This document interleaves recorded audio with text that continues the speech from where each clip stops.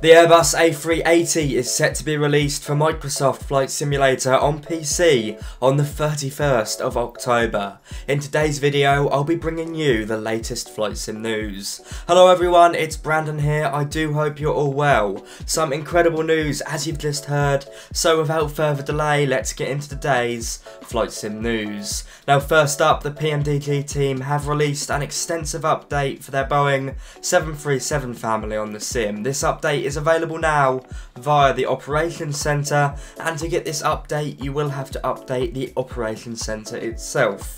Now some users have been reporting that this update had been causing some issues and bugs with the electronic flight bag and the new Navigraph data in the aircraft. In particular, the associated PMDG team and Navigraph team are aware and on this. For me, I didn't have any issues. It is a hefty update in the improvements it brings, from improved flight control handling, updated autopilot logic, specifically focusing on vertical navigation or VNav, the implementation of the weather radar finally, although it is only a Sobo's version integrated, which to be honest, for me does a good enough job. It just looks pretty cool. I know it's not totally realistic. On top of this, there's also an overhauled electronic flight bag. It's really good, similar to the 777 now. It means you can now control ground services and open doors, manage auto cruise and update Navigraph, all from the comfort of the onboard iPad, making life a little bit easier, and means you don't have to scroll through the flight computer, which was a bit annoying. Have you tried this latest update? Let me know what you think in the comments. Now before I bring you the incredible news from the FlyByWire team, just a little update from the Bluebird simulations team, who have been working on a payware Boeing 757-200 and 300 for the sim on PC and Xbox for some time now. Now sadly, but in full transparency, they have told us that this highly anticipated airliner will not be with us in 2024, and indeed, development will tick over into next year, 2025. Now as frustrating as it may be, I do think there's really no harm in waiting for what should be an exceptional product. From everything we've seen so far, they really are putting their heart and soul into this, so I've got no issue with waiting a little bit longer. Although it does look like Aerosoft didn't get the brief with all the years of work on their A380, but back to the Bluebird team, they have also confirmed that this aircraft will be available on Microsoft Flight Simulator 2024 as a free upgrade, which is incredibly important as the sim is just around the corner. I know it may annoy a few of you, but to be honest, I'm glad they've been transparent about it and wish them good luck on the continued progress. Now for the news you have been waiting for. As I told you right at the start of this video, the Airbus A380 by the FlyByWire team will be released in an alpha state on the 31st of October for PC, 100% for free.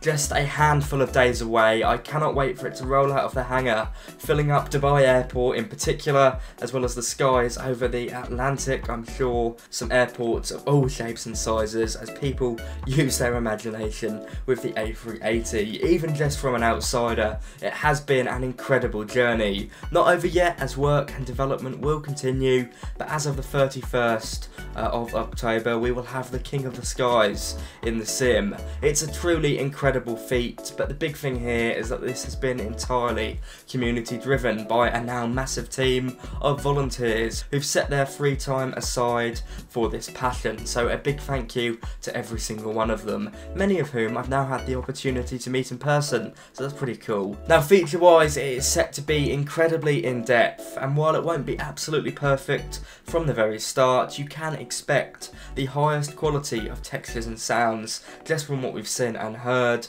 with custom Airbus systems incorporated, from OANS, which is for taxiing around busy airports or complex airports, to brake to vacate, which is an automatic braking system applied post-landing. The standard the FlyByWire team are going for can best be seen on their most recent Out of the Hangar video.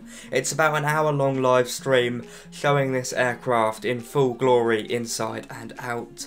Something that sticks out to me, aside from the fantastic cockpit with all the systems in there, is the cabin in the back. It's the part of the plane that, to be honest, no developer needs to work on, but just look how detailed it is in the back. It looks absolutely incredible.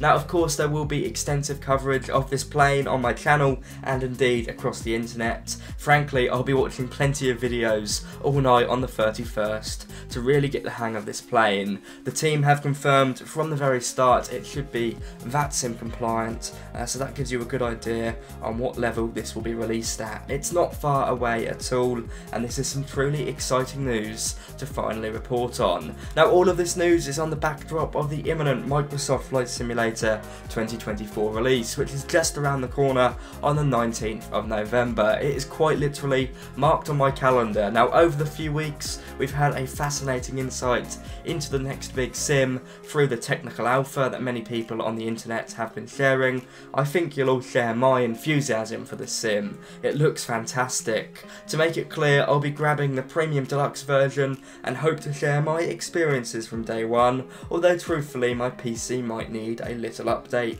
to share the best content. It is my intention to keep an eye on Microsoft Flight Simulator 2020, stick around on there as well when I can, but 2024 will definitely be something I'm looking forward to. Nothing more to say here, except keep your eye out for content on my channel, but on that note, that's all we've got time for today. I hope you've enjoyed this video. If you have, do be sure to like, comment and subscribe. It is always a pleasure. I'll see you all very soon, hopefully. Bye bye.